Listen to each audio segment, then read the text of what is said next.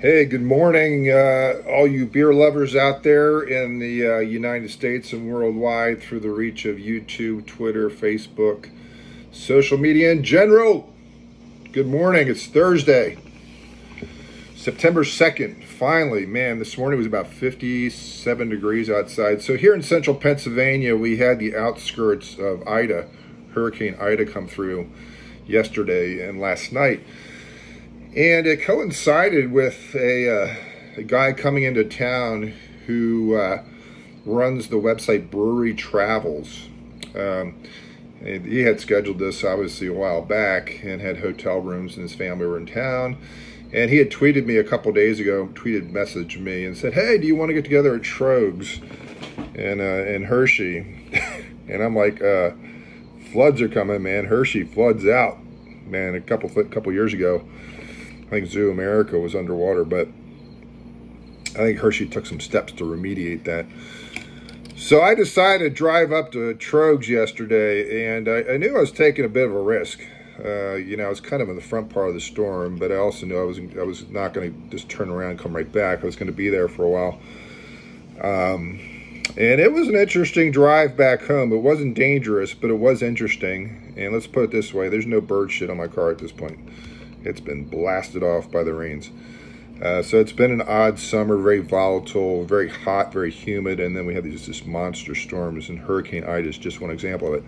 So I met up with him yesterday. One of the advantages of visiting like a brewery on site is like if they sell beer at their location to go, which like a crowler or a growler or 6-packs or bottles or whatever, you can often get your hands on stuff that you just can't get at a distributor because there's just no economies of scale at a distributor to try to sell that stuff. It's just going to sit around sometimes. So I enjoyed what did I have at the bar? I had a Doppelbock, the Troegenator. That's really super great Doppelbock if you like Doppelbocks. It's really good. It's like kind of a equivalent of a high alcohol lager. It's made for box season. So I had one of those. It came in a 16-ounce glass. It was super cool looking. I had a Nimble Giant, which is just one of my favorite double IPAs out there. And then I stopped because I had to drive home. I'm like, heck no, I'm not drinking a third beer. I had 2 pretty high alcohol beers, but I did buy some beer to go.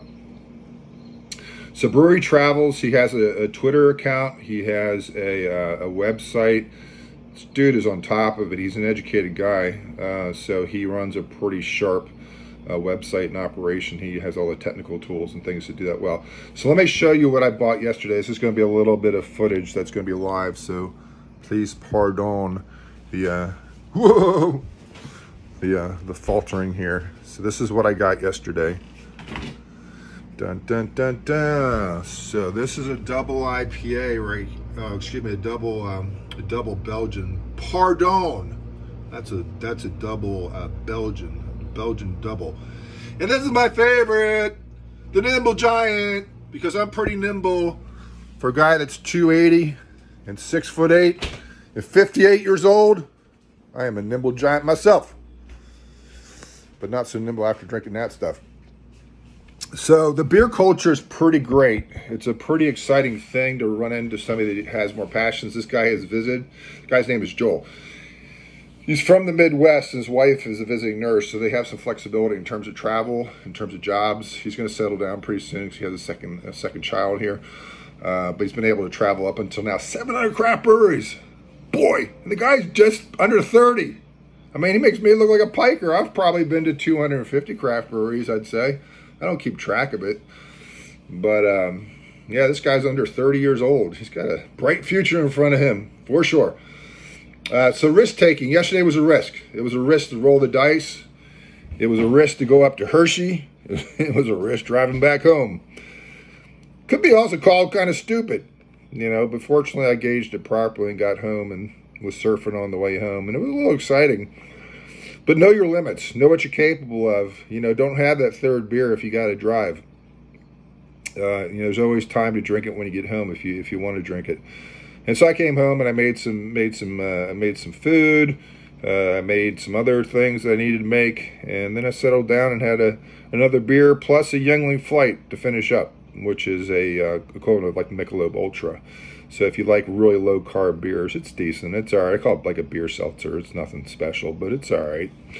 So I drank that just as a nightcap, and after that, I just don't want to drink anymore. So you have to take risks. In the craft beer industry and the craft beer enthusiasts out there, we're risk takers a bit. We like to do things that are a little bit edgy, and yesterday was an example of it. You know, don't sit back. Take some chances. Be intelligent about it. Know your limits. Know what you're capable of. Know your parameters. But then take some risk. That's a good thing. So I think that's all I have to say for this fine morning here in central Pennsylvania. Bierkergaard World Headquarters. Signing off.